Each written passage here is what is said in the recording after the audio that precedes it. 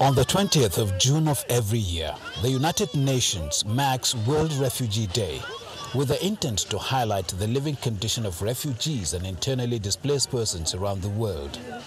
According to the United Nations Refugee Agency, there are over 2.5 million internally displaced persons in Nigeria's northeast and northwest geopolitical zone as at May 2020. Majority of the internally displaced persons live in deplorable situations in their various camps. Poor hygiene, no access to proper health care, congested camps and informal settlements are some of the challenges they are confronting. Abubuwan da ba ma samu din kaman wurin zuba ruwa hakan nan da dan sabulun wanki dan abincin ma gaskiya baya isan mu amma dai ba wai rena muka ba mun gode.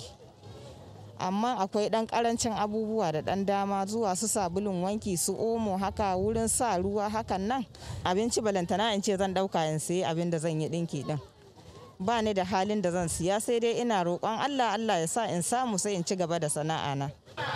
In Cross River State, there are also over 60,000 registered refugees and asylum seekers, most of them from southern Cameroon. Their demands range from the provision of basic amenities to means of livelihood to sustain them.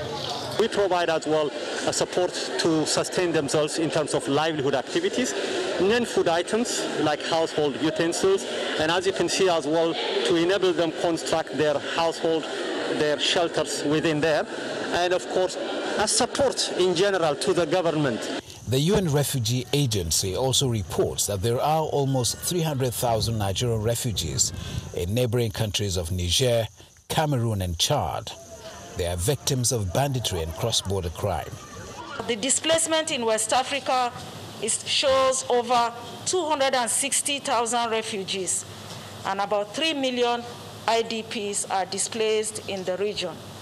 In 2020, it is estimated that 24 million people will need humanitarian assistance and, of course, protection within our region. The federal government is promising to address their challenges. Protection of refugees and other vulnerable groups is among the top priorities of the administration of President Muhammad Buhari, and as a ministry mandated to coordinate all humanitarian issues, will continue to ensure the safety and well-being of all refugees and other vulnerable groups in Nigeria. Globally, an estimated 65.6 million people have been forcibly displaced since 2017. The United Nations Refugee Agency is hoping that the challenges confronting these persons of concern can be resolved.